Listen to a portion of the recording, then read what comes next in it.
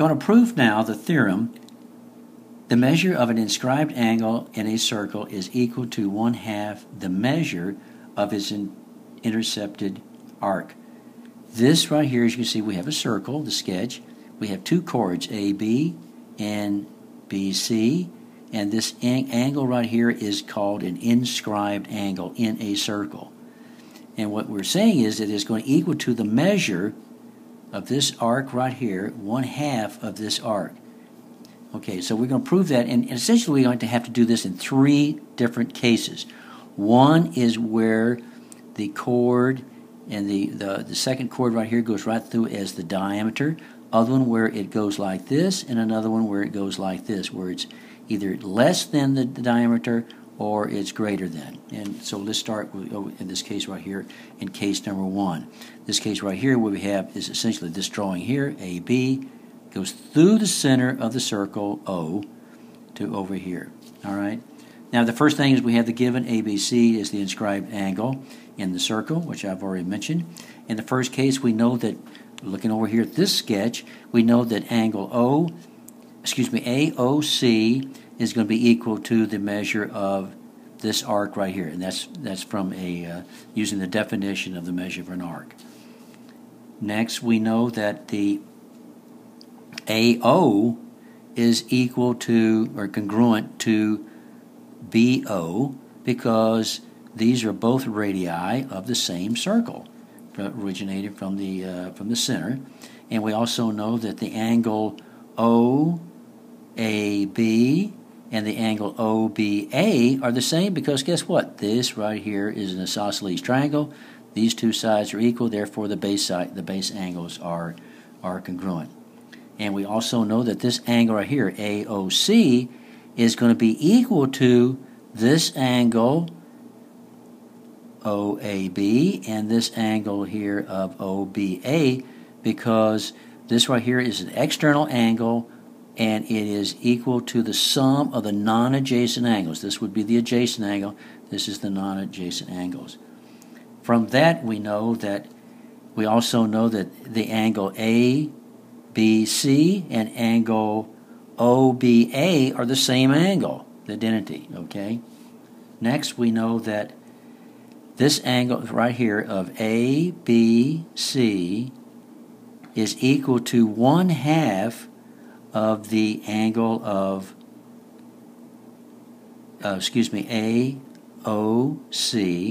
and that's going to be equal to, because if we know this right here, because this right here is going to be half of that because of this.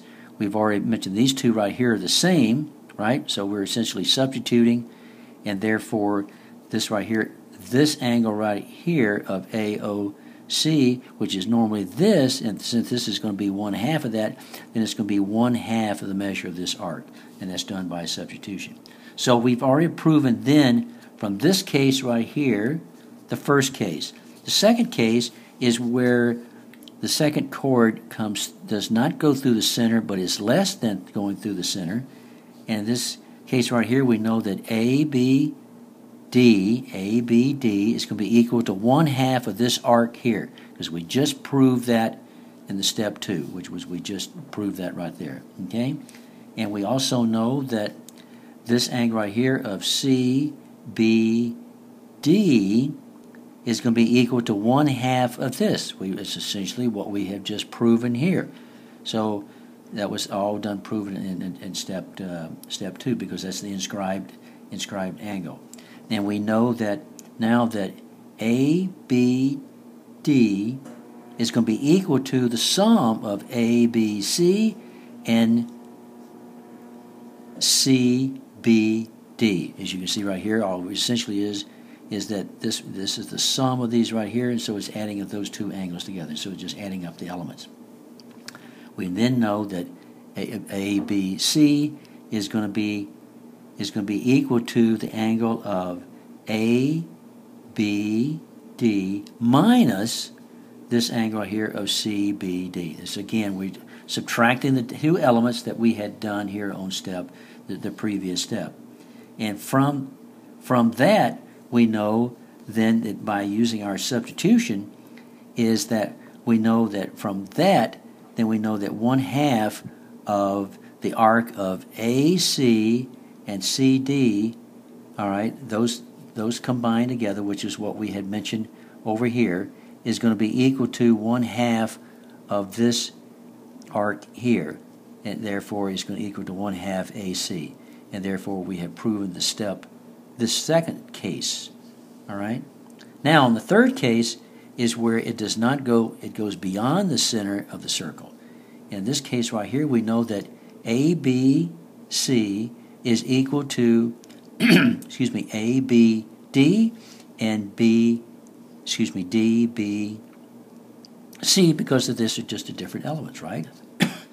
And then we know from here, from this angle ABD is 1/2